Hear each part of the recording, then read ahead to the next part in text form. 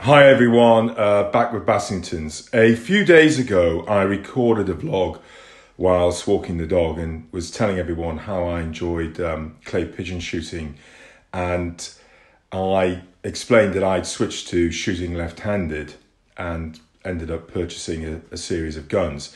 This is the new gun that I just purchased a few months ago, and it's a gun that's really improved my shooting. As I said in that vlog, I really watched the guys on YouTube, people like the Shooting School, people like the Gun Shop, people like Lloyd Pattinson, and they all rated this gun very, very highly.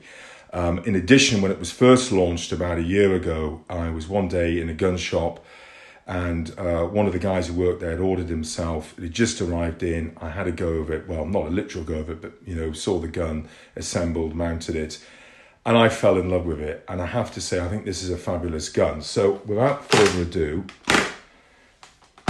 I'll just unbox and show you what we've got. And there it is. It is the Beretta 694. And I absolutely love this gun. It is exceptional again, very good value. It comes with a nice ABS case, comes with a pad to adjust the stock, some gun oil, some toolkit, a set of extended chokes as well. And I think it's very good value. As I said to you, I had a Browning Ultra XS Pro. In many ways, that's a better value gun. The case is nicer. It comes with more chokes. It comes with more adjustable pads. It even comes with triggers. It even comes with socks in it. They're similarly priced. The problem that I had with the Browning was that it was quite a thick action. In particular, the beaver tail forend on the parts of the gun with the barrels, I felt was just a little bit cumbersome for me. This is a much thinner forend, and I found I've got more movement over the barrels, and I'm closer to the barrels. The Browning Ultra SX Pro is an exceptional gun. It is very, very good value. I cannot fault it.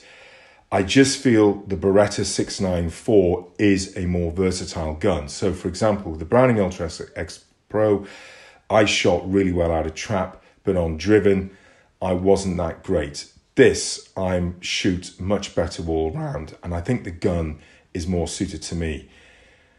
The point of the vlog is, I actually think this is an exceptional value gun. When I went to change the Browning Ultra XS Pro, I went back to the same gun shop that I bought it from, and I was potentially going to invest in the Beretta DT11, which is the next grade of gun up.